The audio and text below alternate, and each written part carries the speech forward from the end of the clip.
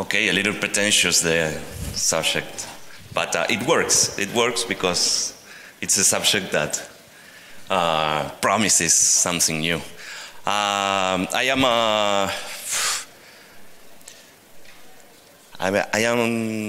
not surprised, but finding such common things on what is happening in Argentina than what is happening in Albania, from what Albina told us by Albina. A lot of common things regarding the digital brief. So I am talking today about another project, which is a project that we worked with Ovante. So first, I'm gonna go with a brief introduction. We are Entornos, Argentinian Moodle partner since, I don't know, for 18 years now. We are based in Argentina and work for everywhere. And we are a premium Moodle partner, so we are working on a lot with Moodle Workplace, as the previous cases too. So we are one of the oldest partners, and we are 40% male, 60% female composed, which we are super happy. And so, hello, our customer now. Our customer is Acción. Acción is, oops, sorry, I think I don't have the notes here, my friend. Hello, I don't have the notes. Can you please change it so my memory is, if we have time, we can wait for it. It's a very, what do you think? Creo que pusiste el anterior, el que estaba vacío. ¿Ah? Well, meanwhile, I can tell a joke. What? No, I want to know something while we wait for that. How many of you know for a fact, and this is an education question, how many of you know for certain about the difference between a stock and a bond? Please raise your hand. Please raise your hand. 1, 2. All right, 2 people.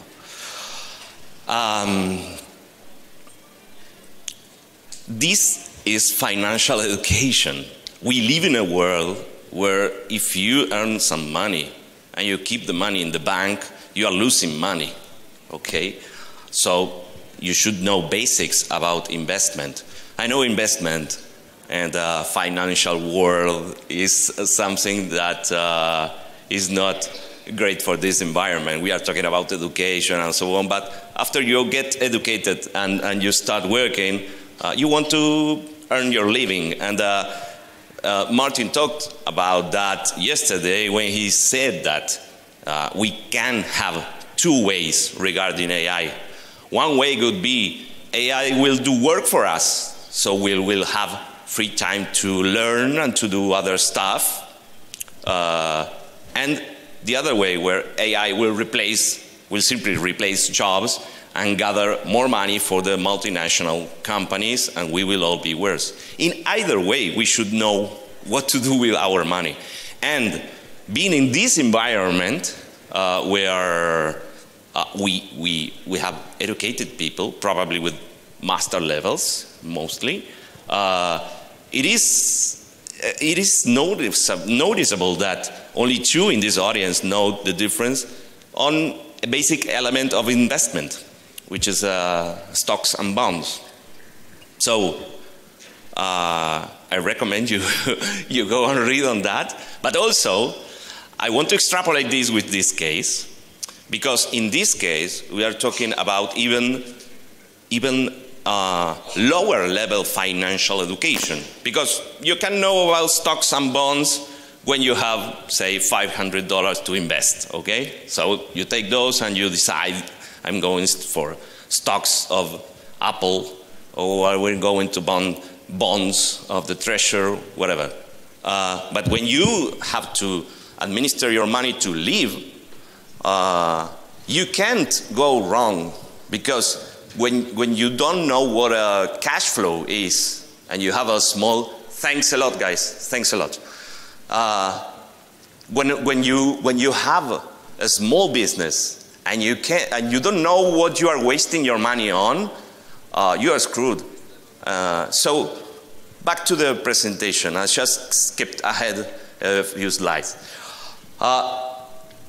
This is the project I want to share with you. Ovante belongs to an organization, a non-profit organization called Acción. Acción has, I don't know, 40 years working, a lot of time in the region. And this is an organization that aims to provide financial tools to improve the lives of people. So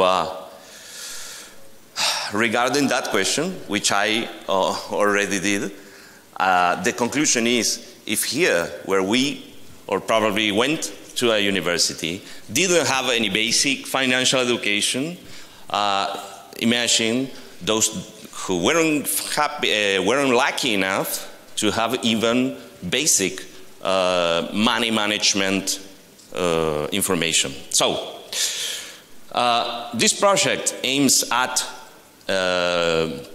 small entrepreneurs. We're talking about small farmers, street food sellers, small shop owners, the kind of people that has little entrepreneurs but little enterprises that makes them enough to survive, with limited digital capabilities, and Ovante offers them training, and while they train themselves to grow, they also improve their ability to access sources of funds. So you have financial institutions that usually couldn't take these people because they don't have any record in the financial system. So financial inclusion is included in 6 of the 17 United Nations Sustainable Development Goals. So the challenge here was how to promote the digital development of a predominantly analog sector. So this is our challenge, and we will solve it through a techno-pedagogical project combining the both of best words, and enhance and enrich the educational experiences of these people. So 4 dimensions I will be talking about. User experience. First of all, in user experience, it's fundamental because we are talking about training in digital tools to people that have few access to digital tools. So we worked with 2 focuses. I can mention 2 important things. One was the differentiated circuits for audiences, since according to the data the person completes in the user creation form, the system places the user on the corresponding tenant. So there is a first selection that has to be super simple for these people to define who I am to the system, so we can know what is the better information we can give them. So we have these kind of forms. We did a lot of customization, able to, for instance, depending on the answer of the country field, all the other fields change. And also, the second thing is an enriched profile. Imagine this. There's a woman that sells tortillas in the street, okay? She never had a bank account. The bank doesn't know she even exists. So in order for the bank to start giving them money, she has to build a profile. But we cannot simply ask, like in a user form, tell them, what's your name? I am Juanita, whatever. What's your annual income? Okay, let me think. What's the last time you had a problem with a financial institution? Oh my God, we lost her. So in the first process, we ask Juanita 1, 2, 3 questions, elementary questions, so she's in, and we can start step by step building this profile. So we start enriching the profile in Moodle Workplace through different stages. And for that, what we have been doing is quite complex in terms of technical. Through the courses and as part of the training, some of the activities are in SCORM format. So we gather information using interactive activities within the SCORMs, which are manually built SCORMs. On the other one, I can dip on that later if you want. And these SCORMs gather information, and from that information we extract them and build this profile. So we translate information that is out of the course and put it in the profile of that person. So after each course, the profile is more enriched. So before we had the name, maybe email, or not, because probably doesn't have an email. And after several courses, we know more of this person. We start knowing a lot of information. So the information collected in each SCORM feeds the next. So we are communicating information from one SCORM object to another, which is, for the technical people here, you know it's difficult. That was a challenge for us. We worked with a member of the Moodle community, with David Herney. I will talk about him later. And we collaborated with him a lot doing this. So this is one of the questions. Do you run your own business? This is a question, yes or no? Okay, next. And I'm going to the next axis here, which is management. We had to know a lot of these people. We are gathering a lot of information. We have to report it. So one of the management needs involve the approval of users and the assignment to an advisor. Remember, during the morning there was another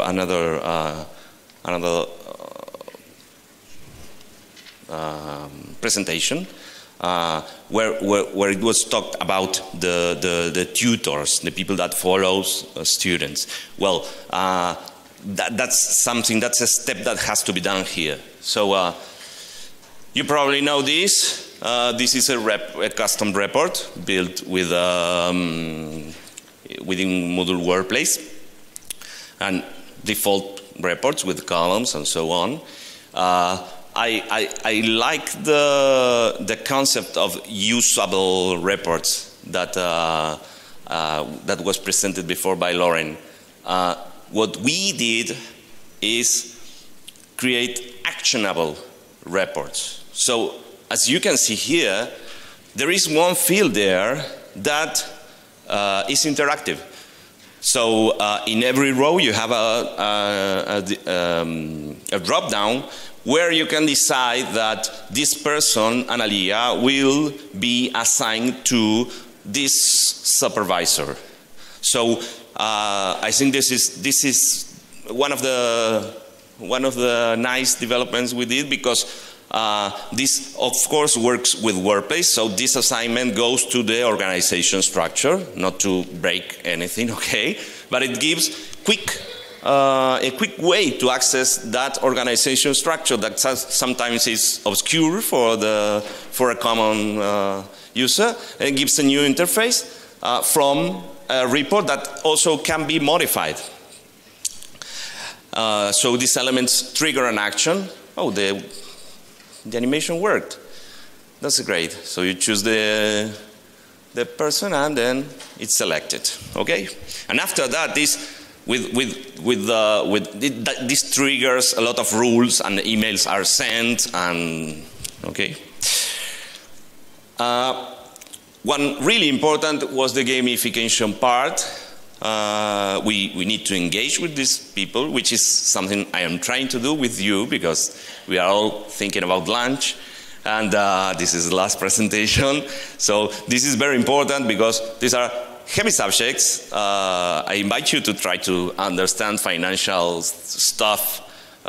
It's a good subject for before sleep. The engagement is super important. We need them to advance. So we work together with the creator of the menu topic course type, expanding a plugin called Ludifica. Ludifica allows you to award points to users based on actions within the course or within the campus. We had to do this because there are many good tools on gamifications, like Game, Brazilian plugin, which is super great, and well, there are many good, but they didn't have all the things we need, because we needed to give them rewards for activities, for completion of competencies, for things that they did at a site level. For instance, we give them awards if they complete a profile level. If they give us an email, they are awarded, and so on. So we expanded that. These points are converted into coins. So you win experience points that are always with you, like your experience. But as you win this experience point, some of them are converted into coins, and then your coins, you can use them to buy stuff. This is a highly customizable graphical interface. So you can build your narrative. In this case, the narrative is the narrative of a city with a store. And for instance, here you can exchange the coins for avatars. So you can build your avatar. You see here wait a minute, back. Here the avatar is a gray figure, but you can choose beautiful ones. So, but you have to buy them. So in order to buy them, you have to earn points, you have to complete activities. So this is super engaging. And you can also exchange coins for other assets and benefits. For instance, here you can win a marketing banner. You can publicize your business. Digital marketing assets. You can build things that will enhance your business, okay? And of course, last but not least, never least, the learning component. We made a big effort to work with original content. These courses were built with linear navigation logic in the form of a dialogue between characters.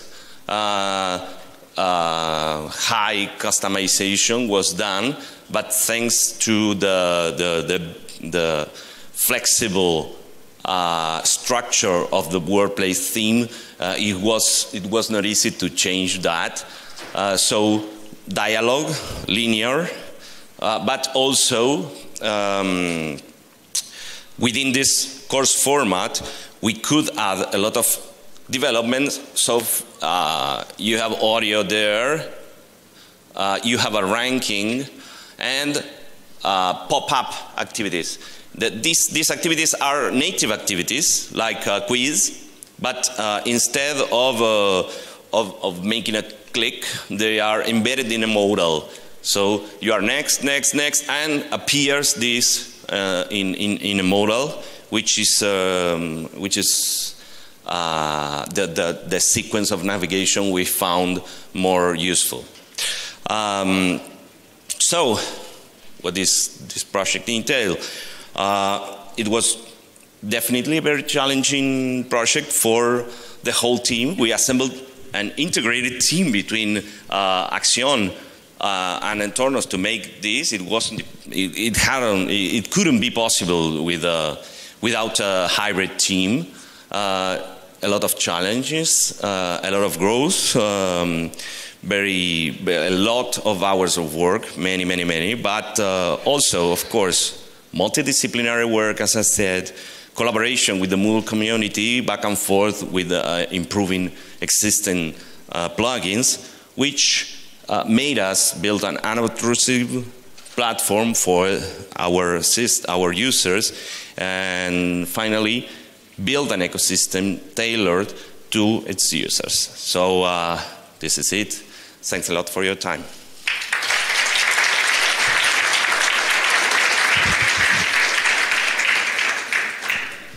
Thanks, Pablo. We have like 3 minutes for questions. So oh, there is one there. Gracias. Hello. Yes. Thank you for the presentation. I have a question about those plugins. Were they created specially for you, or they are available? I didn't catch the name. Some of them are available, and some of them are available through Moodle partners, through premium Moodle partners, which, because they are very linked to Workplace. So, for instance, Ludifica, this gamification plugin, if you have a service, if you buy service from a premium Moodle partner, you can have it. Okay, thank you. Yeah. There was a question. Yeah, could you please explain a little bit more about gamification in terms of rewards, coins, rewards? How do you do that? Yes, I like that. I will go back in the presentation to tell you. I don't know if it's working. Uy. ¿Está apagado o no? ¿Así? Gracias. Wow. Well, as you can see here, here you have one of the first. This is part of this gamification. It's a gamification system. It's not just one plugin.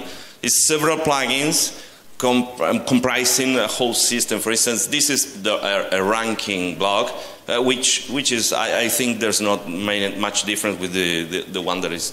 These two are public, but they were integrated. This, for instance, when you start doing work, for instance, you answer that quiz. If you answer that, you have an option in the system, and you can decide, well, this activity gives the user, I don't know, 10 experience points and 2 coins. So after that is finished, these numbers here will increase.